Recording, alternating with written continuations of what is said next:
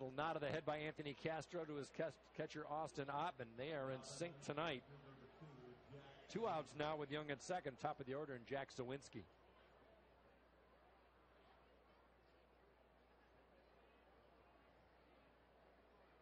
Third base side of the rubber for Castro. He hasn't been to the stretch position too much tonight as he pours in the fastball express outside part of that strike zone.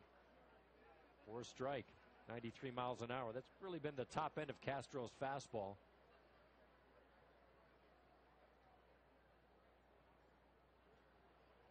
Folks off down past the first baseline into the fans area off to the right with some brilliant sunshine to deal with. That was nub foul to the right. Just past the dugout, the Caps dugout, there's a nice little spot of sun for people. All the other seats in the shadows here at this hour. Outfield straight up on Suwinski. Normal depth for the infield. Righty on lefty. Castro with another curve, outside edge, strike called. Suwinski goes down.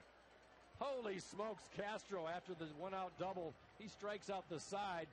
And we go to the bottom of the 5th inning. Castro putting on a pitching clinic.